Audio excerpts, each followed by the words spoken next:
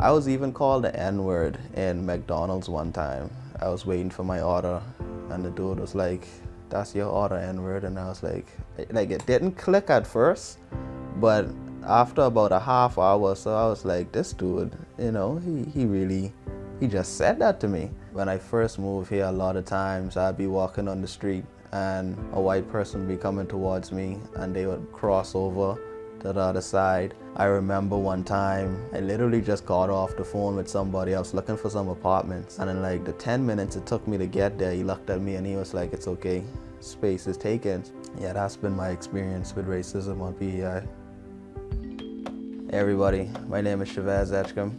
I'm from Nassau, Bahamas. I moved here to P.E.I. to study marketing and advertising at Holland College, and I'm happy to be here.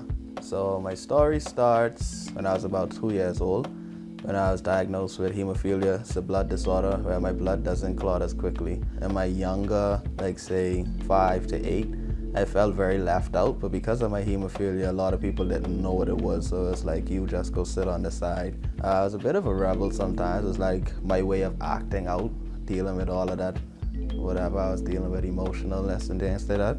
But as I grew older, I started to gain more confidence in myself and knowing myself more, and that's when I started to really try and motivate and help other people who feel as though they left off or not good enough. And I would motivate my friends and have them try new things, face their fears as I face mine, and it was a good companion. It's just good having someone to do it with, you know what I mean? It's rather than doing it by yourself. Pushing the pepper on Saturday, living my life like Hemingway, dripping the vibe heavily, coming alive. So I'm a hip-hop music producer.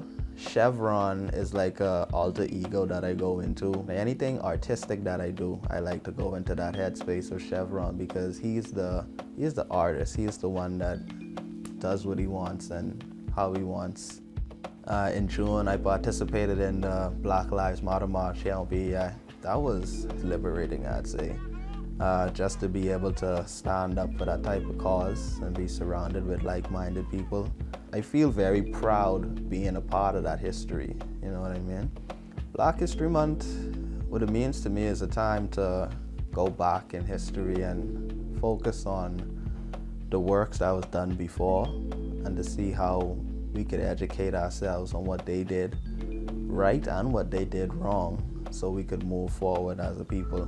So what I want people to take away from that is to just educate yourself more about the situations in the BIPOC community, and try to relate and see how it's different from your situation and maybe how you could help out. And I want the people in the BIPOC community to get from this is that change begins with yourself. Like, if you want change to happen, you need to change yourself, change your thinking, and eventually your environment will change as well.